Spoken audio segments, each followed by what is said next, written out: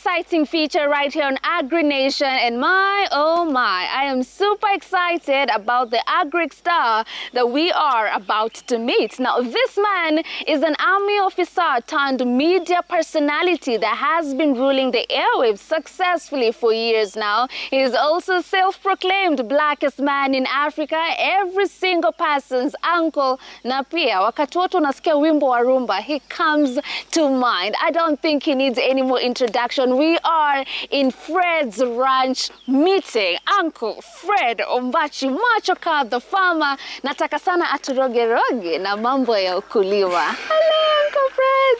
Karibu, how are you? Good. Welcome to Fred's ranch, Senior in Kajiado. Come on the now. Place to be. I'm so happy to be Una here. feel namna gani? Yani, can I even go with this one home? We can talk. Anaitwa Christmas. Christmas. Yeah. All right. Just so we will be yours talking. Sincerely Christmas. Yes. We'll be talking about Christmas and every other aspect we have in the farm. But for now, ningependa sana tuanze na mambo ya shambani. Au vipi? Ukitaka popote pale. Ukitaka tuende kwa shamba sawa. Ukitaka tuende kwa ng'ombe sawa. Ukitaka tuende kwa kuku sawa. Tuanze na shambani. Now, before we even start talking about the farm and everything that is happening here, iyo jina, the blackest man in Africa, ilitoka wapi? We used to go to school when we were young and we could mix with people who are married, others with children. And we had teachers, some of them very rough. So in class, when you make noise, the teacher walks in and finds you making noise. Then sometimes he looks at some of the kids and says, you black, ugly, dirty little thing, you know, stop making noise. Others who walivumilia, but they were crying, thinking that being black is almost like being ugly. So I said, when I grow up, I'll fight this thing. So when I got an opportunity to be in the media, I said, I'm going to call myself the blackest man in Africa. Because that way, then people will understand that being black is just skin deep. It's got nothing to do with being ugly or being beautiful. It's just being human. Now, speaking of Fred's Ranch, where we are standing on right now, please tell us the history. We bought this land in 1993. We thank God. We took a loan from Agricultural Finance Corporation, and we bought this land when it was really big, 57 acres.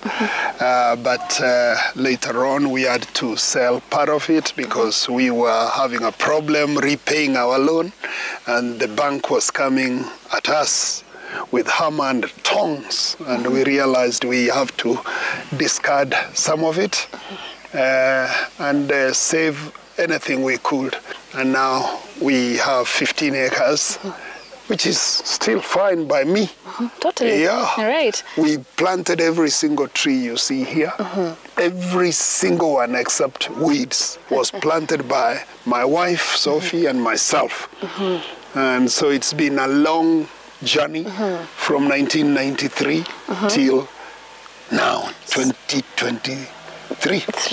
Did you have the vision of having a ranch, or what was the motivation of getting this piece of land at that time in 1993? The motivation was my landlady. She kicked us out, and we decided we'll look for a place, however bad it is, if we can afford it, and make it home.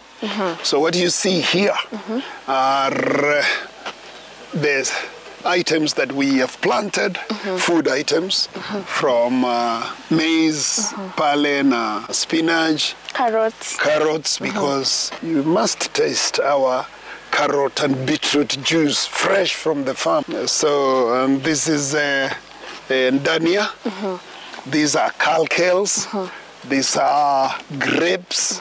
They are not ready, but these are grape trees, grapefruits, skuma. Skuma is good for you. And of course, the pawpaws and the pumpkin. We got maize on our vertical garden here. You can see terere there doing very well, sukuma doing very well, the spinach doing very well, but our strawberry didn't do that well. So we have to repeat this. If this was at a wider you know, level where you have planted the entire garden and the strawberry hasn't done well, that's a disaster right there. Losses. It's a big loss. What it means here is that the strawberry required certain type of soil or of certain ingredients, certain minerals, which are not in this soil. And because we did not use an agronomist to help us out, because agronomists are not there. You know, the government is supposed to provide that. It has not done that. And what is the advantage of this vertical method of The advantage of the vertical garden is for people who don't have enough land like we do, and who need to eat their own farm produce, especially vegetable. Then, you know, you can have a bigger harvest within a smaller area. What led you into agriculture? First, I come from Gusii land. In Kisii, it is all green everywhere you go. That is how we found it, and that is how we like it. So when my wife and I came to this dry area, we felt that we want to make it green. And how do you make it green? You plant trees. So we invested on tree planting. In fact, initially we didn't even have water. I remember we used to I had a pickup, and we could go to a river, fill the pickup with drums of water, and come with those drums here, put water in bottles, and when we plant a tree like that one, we put a bottle there as form of drip irrigation, until much later when we sank a borehole to assist us to do bigger and larger tree planting and also farm produce. We knew it was not going to be a walk in the park, but it had to be you have to purpose to do it. And as for farming, my wife and I love farming. We love eating from our farm. When you plant a crop, you plant a seed like this mulberry. Okay, you plant it, you see it germinate, you keep watering it, you weed it, you put more mbolea, you see it growing, having leaves and what have you. The feeling, I can't explain. It's like asking a mother how it feels to see a baby grow. Yeah. Now you have spoken about how you eat straight from your farm. Yes. Is this also what supplies food to the ranch, the Correct. restaurant? Everything you see, including this mint. So it does save you a lot of costs, because now everything from the farm goes to your restaurant. Well, you could say that. It does. For us, it is not the cost that goes into it. It is the beauty of sharing what we eat in my house with the customer who comes to Fred's ranch. You understand? For me, that's when I see a customer eating, if it is leek soup, I know it's coming from our leek right there. Then I say, this is good. You understand? To give us a little bit of tips on what you think has given you that longevity and relevance, and we still want to listen to you even after years and years. You know, I've been in this media space for a considerable period of time, and it's an exciting space, but it is also very dangerous. You can implode just like that. So for me, I keep on learning from my listeners. I listen to my listeners even when they don't talk, by the way they behave. And I do a lot of research to know which music, which song that people love. Kama unataka kukatika ni ngoma gani unakatika, kama unataka kukaa tu na mrembo wako, mshike tu kwa rumba kidogo style. Come on. Unanielewa? I want you to give us your favorite song. Give us a tune. Give us a tune, Uncle. Uncle, tupatie mmoja. Nitapatia yangu. Nipatie yako kwanza. Olobaki nini? Olobaki nini mamu? Come on. Olobaki ngai nafunda kayo. Na mubali nayo. Olobaki ngai nasaka. Unaweza tuambia some of the challenges you faced as a farmer ni kama gani? There are many challenges that a farmer faces. The government must know the difference between mama mboga, mwenye mboga. All right? na broker. That is the problem with this government and other governments before. They see the lady selling mboga in the market, or the man selling onions or sweet potatoes or English potatoes in the market. Wanamuona huyu ndiye mama mboga ama mzee wa mboga. Mtu wa mboga ni yule anaenda sokoni, ananunua mbegu, anakuja na panda, anamwagilia maji, anapalilia mpaka inakuwa. Alright? For me, that is the most important person, the farmer. The farmer. Sisi ndio mama mboga. Alright? So the problems we get, for example, this maize, ukiangalia, kufika hivi unaona nini? Tumeweka hii ni nini? Ash. Ili kuzuia nini? Kuzuia armyworms, kwa sababu sisi hatutaki kufanya nini? Kupiga hii madawa ambayo saa zingine ni dangerous. Sasa unaona tunatumia organically, you know, kama ni tomatoes, kama hizi sasa. Yeah? Kwanza nyanya ndio ziko na shida kubwa. Magonjwa everywhere. Mara kuna blight, ile ambayo inafanya matawi hii inakauka hivi, ile baridi. Mara kuna zile wadudu wanaingia ndani, wanaharibu nyanya. So ukipanda, you are always taking care of. Ni kama yule mtoto ambaye ni mgonjwa.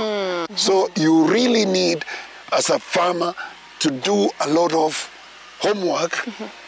Ndio ujue kama tutafanya ile tunaita kupata dhamana ya pesa zako. Ile tunaita breaking even. Breaking even. Yes. So if you're to speak of the support that you think the mama mboga, the farmer, the you, yes, that you think the government needs to put emphasis on, what kind of support is that?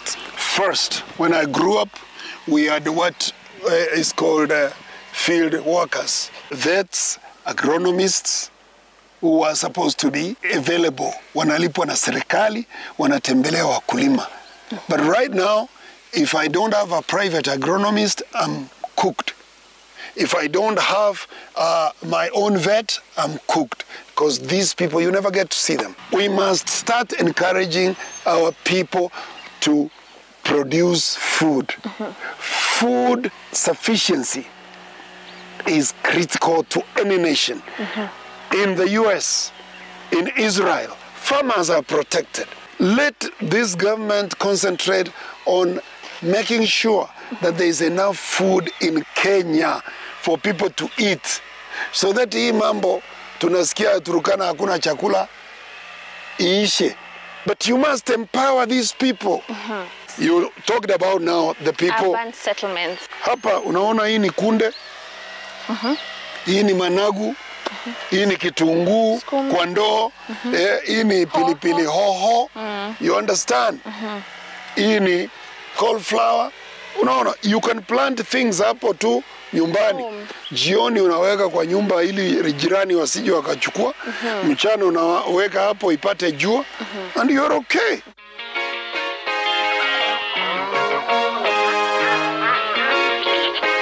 Uncle, speak to the young man out there. Young people, kindly talk to older people. Sometimes they may help you. That's one. Two, patience, they say, is a virtue. When you are looking for a job, kindly don't be too choosy. Just do the job that is available. In the interim period, keep on looking for a better job. Secondly, once you've gotten a job, if you want good life, enjoy it. Hii ni orange, hii ni lemon. Lemon. Okay? Alafu, niko na mulberry hapa. Kwa lugha yangu tunaita chinkenene. Sema chinkenene. Chinkenene. Chinkenene. Matunda matamu sana. Acha nikupatie kwa mkono wa kulia, ndio niliambiwa mzuri. It's so good. So good.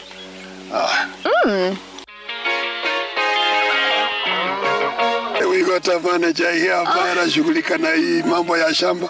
Lucas A&I guy from up north. He will explain. Hi Lucas, how are you? I'm fine. Sasa tumekuwa tukitembea na babu lakini amesema hapa wewe ndiye mwenyeji. Yes. Please help us understand what is going on here na kwa nini tunatumia makaa. Here I've actually top dressed this charcoal.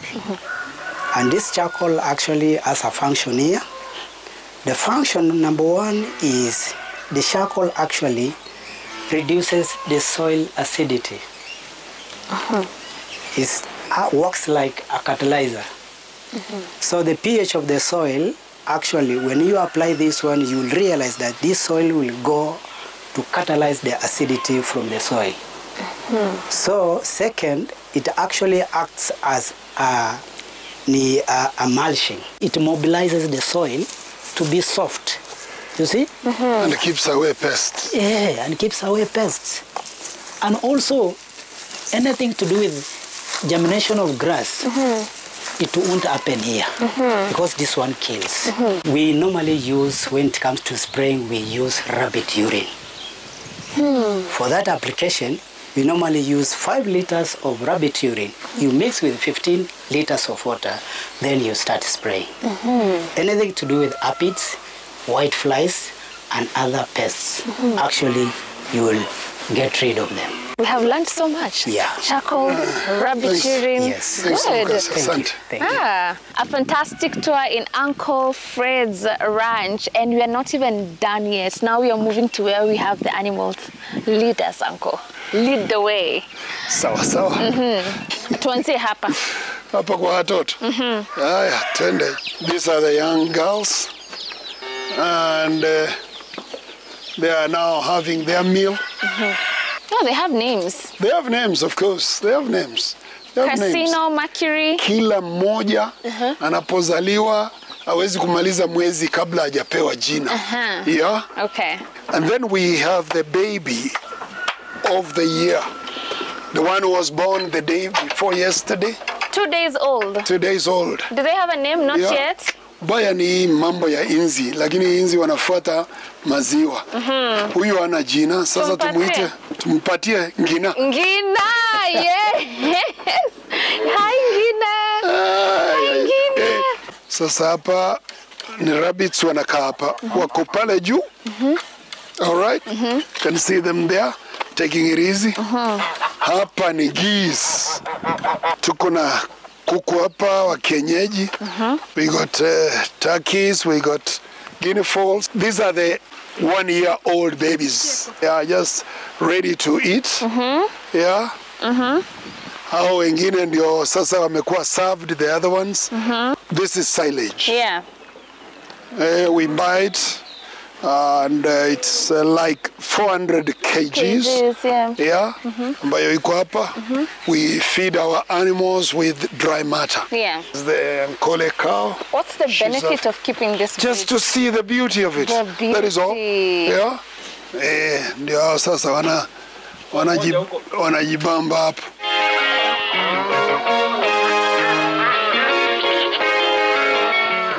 Kwa kuku sasa. Twende. Unaona hapa ni kwa mama. It has been a fantastic tour right here in Uncle Fred Machoka's ranch, and we finalized, of course, with Mom Sophie Machoka, who is in charge of poultry farming, doing an absolutely amazing job with her 2 boys, definitely dedicated. We will be back to do a proper full feature so that Mom can show us ule mkulima ambaye kwa nyumbani anataka kuingilia mambo hii ajue how will you move from 300 birds to over 3,000. We will definitely be coming for those lessons. That is all we had for you on Agri Nation, celebrating our Agri star, Fred Machoka. Keep watching because right here on Kenya's Gold, we do have more for you.